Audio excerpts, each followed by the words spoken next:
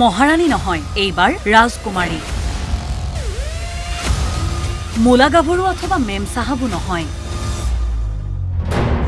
প্ৰত্যাহ্বানেৰে ভৰা নতুন চৰিত্ৰত প্ৰস্তুতি পৰাশৰ। মই কোনো ভদ্ৰ ঘৰৰ ভদ্ৰ লোকৰ ভদ্ৰ সন্তান নহয়।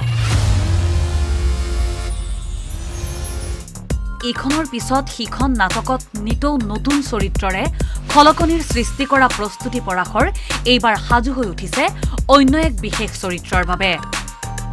ভ্ৰাম্যমান থিয়েটাৰৰ সমান্তৰালকৈ আৰু অধিক ব্যস্ত হৈ পৰিছে প্ৰস্তুতি পৰাশৰ। ছবি পৰিচালক হিচাপে এইবাৰ আত্মপ্ৰকাশ কৰিব প্ৰস্তুতি পৰাশৰে।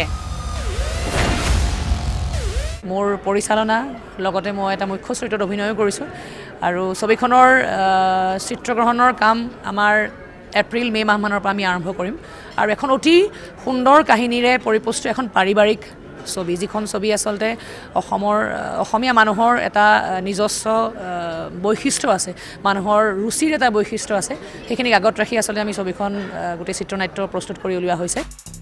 মঞ্চ তথা ৰীল এই দুয়োটা ক্ষেত্ৰতে সামঞ্জস্য বজাই ৰাখিবলৈ এতিয়া প্ৰস্তুতি পৰাশৰে কৰিবলগীয়া হৈছে অধিক অনুশীলন। হীৰামণি প্ৰডাকশ্যনৰ প্ৰথম নিবেদন ৰাজকুমাৰীত পৰিচালক হিচাপে আত্মপ্ৰকাশ কৰিব প্ৰস্তুতি পৰাশৰে।